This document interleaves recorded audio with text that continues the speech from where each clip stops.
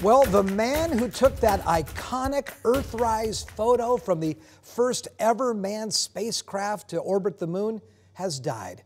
Astronaut Bill Anders, who was 90 years old, was a pioneer in the early days of space exploration. His son, Greg, confirmed that his father's plane crashed into the waters of the San Juan Islands today. Now, we want to warn you, some of the cell phone video that we're going to be showing you may be disturbing. Oh my God, look at that picture over there. A retired U.S. Air Force Major General Wow, that's pretty. and astronaut.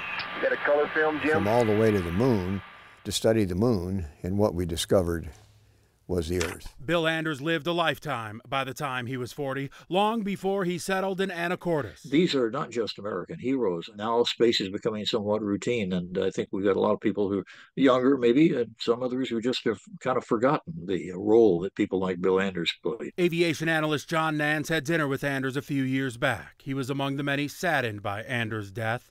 He was flying a post-World War II training plane over the San Juans when he crashed. It's like something right out of a movie or special effects with a large explosion and flames and everything. Anders' body was recovered near Jones Island. In a statement, the Anders family said the family is devastated. He was a great pilot. He will be missed. In looking at that video, I don't think he had any control on the way down. He was the type of guy who knew everything you need to know to be able to fly an airplane like that and get out of problems with it.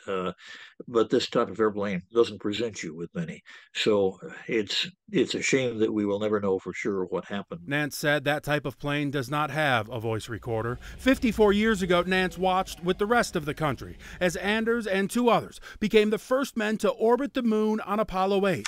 Anders snapped the iconic Earthrise photo. Thank you, Apollo 8. 2 years ago, he told King 5 that kick-started the environmental movement. He also vowed to keep living his way. I'll keep flying as long as I can crawl in the airplane. Well, that was King 5's Jim Nelson reporting. The NTSB is investigating the crash.